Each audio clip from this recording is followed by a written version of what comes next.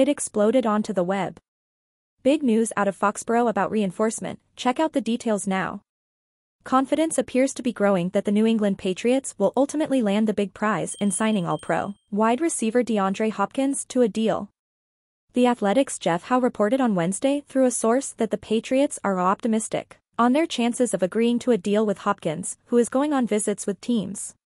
After visiting with the Tennessee Titans earlier in the week, the 31-year-old veteran is expected to spend Wednesday and Thursday in New England.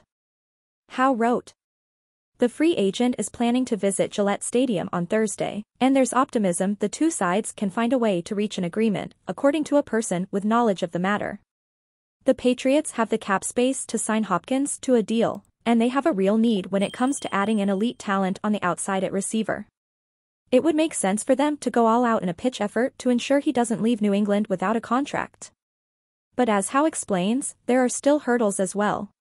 The two sides need to make sure they're the right fit for one another, and there's still a question surrounding the actual price it would take to land Hopkins. Could he price himself out for a Patriots team that isn't known for splurging financially at the receiver position? We might be days or mere hours from receiving the answers to those questions. And you, fan? Are you also looking forward to Hopkins' visit? Comment your opinion below. If you're a big fan of the New England Patriots, subscribe to the channel and turn on notifications to be part of our fan community here on YouTube. Thank you, Pats Nation.